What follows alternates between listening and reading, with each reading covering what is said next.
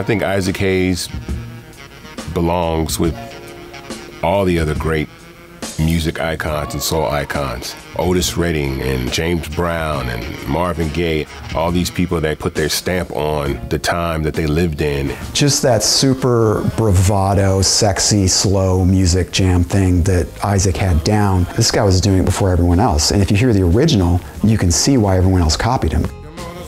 He's just too good at it.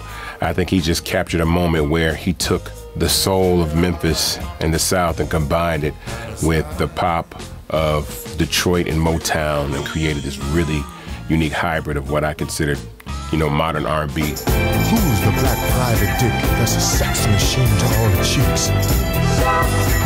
You're damn right.